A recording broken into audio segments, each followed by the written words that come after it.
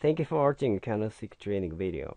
Our technical trading and candlestick analysis. With time, people are investing more in forex trading.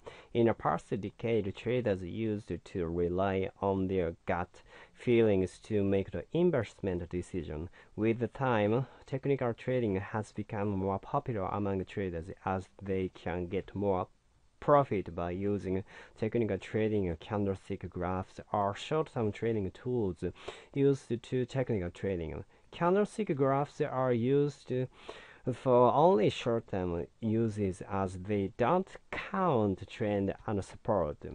While analyzing for this reason, candlesticks can only be used effectively in entry and then they have to be combined with the support and trend.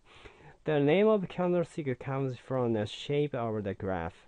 They almost look like a candle. It consists of a body and wicks. The wicks can be in the up or down side. The upper shadow or wick of the candlestick graph shows the highest price, whereas at the top of the real body you will see the opening price for a red candlestick, and for a green candlestick that will be the closing price. The body of the candlestick can be red or green. In some places they are white or black. The red candle means that the close is lower than the open. The body is green when the open is below the close.